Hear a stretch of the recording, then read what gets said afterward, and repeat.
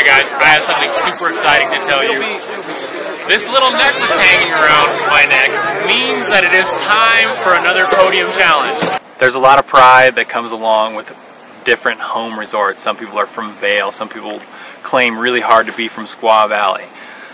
I had the good fortune and the unique circumstance of learning how to ski at a tiny little resort just outside Reno, Nevada called Sky Tavern. And what's unique about Sky Tavern and amazing is it's one of the only non-profit ski resorts in the world.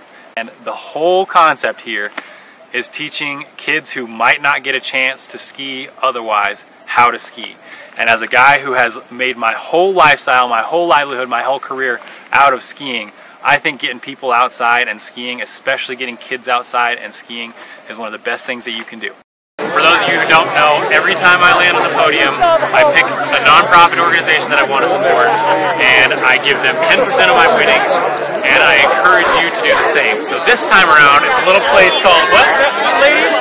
Sky Tavern. It's called Sky Tavern, which is where I learned how to ski. Sky Tavern is a non-profit. It's unique in the world. There's only one place like it where the goal of an entire organization is to get more kids out skiing. Kids from the inner city, kids from the outer city, kids from all walks of life. We just want to get them out there doing snow sports. And we're trying to save up $1 million to get some snowmaking so that we can have a longer season. What do you think about having snowmaking? Is that a good idea? Yeah, it'd be a good idea. How about some lights? We need some lights. Maybe like this. I like night skiing. I like it being at night.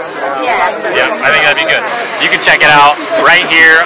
A link is going to be either here, or here, or in my bio. You can check it out.